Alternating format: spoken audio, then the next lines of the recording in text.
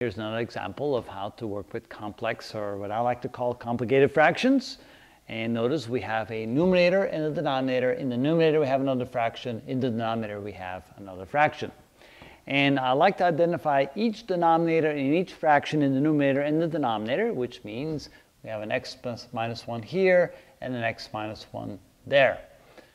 Here we can actually say this is over 1 and this is over 1, so we can ignore those denominators. The common denominator among all the denominators that I circled is x minus 1. That's very straightforward, so we can call that the LCD. And the LCD is equal to x minus 1.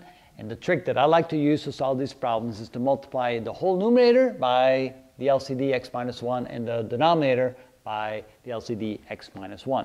So we can go ahead and put brackets here and say we're going to multiply that times x minus 1 and put brackets here and multiply the denominator by x minus 1. So that's in essence the same as multiplying the whole thing by 1, and that works. We don't change the fraction that way.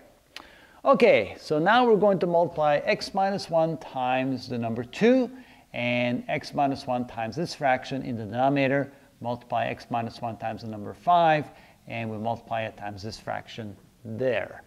So in the numerator we get 2 times x minus 1. And when we multiply this times this, notice that the denominators will cancel out and I'm left with a plus 3. And in the denominator, when I multiply this times this, I get 5 times x minus 1. And when I multiply this times this, remember that those will cancel out, I'm left with a minus 3. Okay, then I get rid of the fractions, or not fractions, but parentheses. So this is equal to 2x minus 2 plus 3.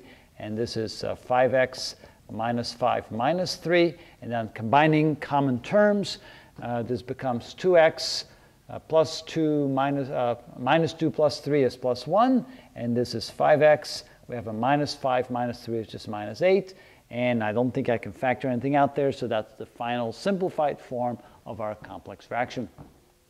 Okay, so we'll show you some examples, and they become more and more complicated. So stay tuned, take a look at the next video.